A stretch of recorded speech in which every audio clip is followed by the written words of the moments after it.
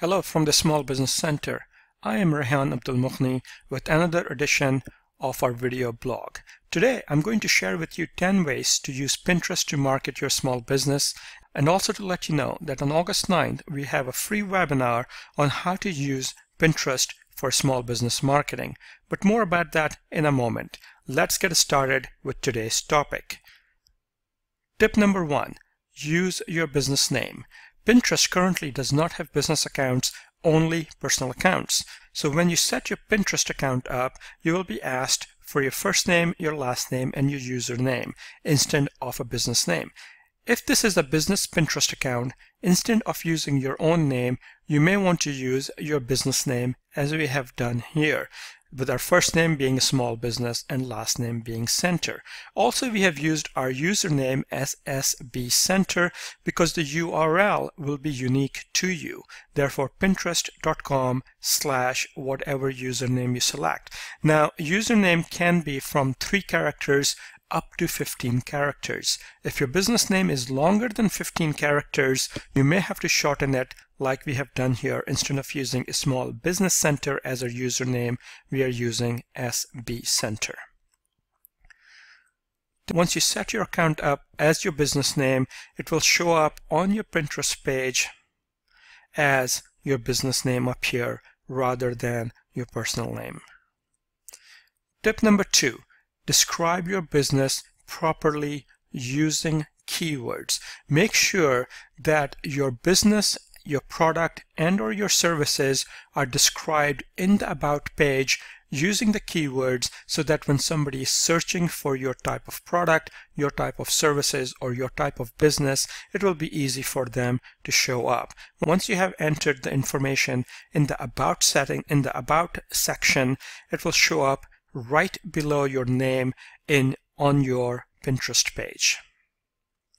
Tip number 3.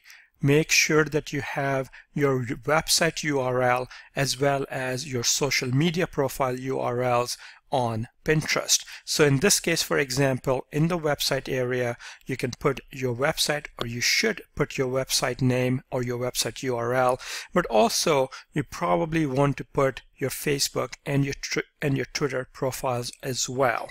Once you have set that up, it will show up right below the description under your website, your Twitter profile, and your Facebook profile. Tip number 4. Build your brand recognition by uploading a high quality profile image on Pinterest. This is most probably going to be your logo, as you would like your logo to be associated with your brand. Once you have uploaded the logo, that will appear next to your name and your description. Tip number 5. Use keywords in your board names. As you can see in our board names, we have a small business webinars, search engine optimization, social media marketing, business blogging, and entrepreneurship. On the other hand, there are some boards that we have that are not keyword optimized, such as our members board, out and about, from the web, etc. These are the ones that we are not really looking to generate traffic to our Pinterest account or to our website. These are there just for fun, to engage with our Pinterest audience. But the ones that are important for us, they do have keyword specific board names, because these are good for search engine optimization as well. Tip number 6. Build relationships. Make sure that you are connecting with other users on Pinterest, that you are sharing their boards, that you are repinning their images, that you are commenting on their boards and their pins, and that you're liking their boards and pins. Of course, only if it is appropriate. This will encourage them to like your boards, that will encourage them to like your pins and to share your Pinterest boards with their followers. Tip number 7. Use a variety of content. As I mentioned earlier, we have some very product specific images and boards here, but we also have other images and videos as well that are used for fun and not simply promoting our business, but also engaging with our audience on Pinterest as well. Tip number 8, pin videos, not just images. Not a lot of Pinterest users today are pinning videos. They are only pinning images. If you are pinning videos, it is something extra, something not everybody is doing, and so people are going to be engaged with you a lot more than if it was just an image. Tip number 9, use keywords in your pin description. You have up to 500 characters that you can use to describe that particular pin. Once again, use the keywords so it will be easy for people looking for your type of product, your type of services to find you, not just on Pinterest, but also on search engines like Google and Bing. And tip number 10, link pins to your website. Every pin that you post on Pinterest, make sure that they are all linking back to your website.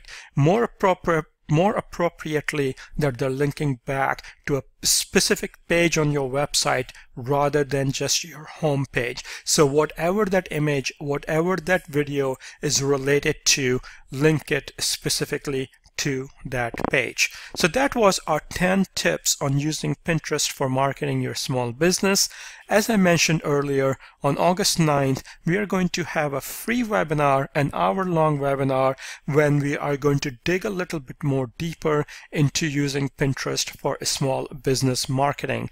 We are going to go very basic at first and explain to you what Pinterest is and why you should care about that, and show you the basics of using Pinterest. Then we are going to share some of the best practices of Pinterest, of successful usage of Pinterest, and how to optimize Pinterest for search, as well as how to use Pinterest to generate inbound traffic to your website. And then we are going to look at some of the creative ideas and examples that other businesses, in particular small businesses, are using Pinterest to generate marketing efforts for themselves. So join us for the webinar on Pinterest marketing for a small business on Thursday, August 9th, 2012 at 11 a.m. Pacific time, 2 p.m. Eastern time, or 7 p.m. British time. Also connect with us on our Facebook or our Twitter page, and I'll see you on our next video blog.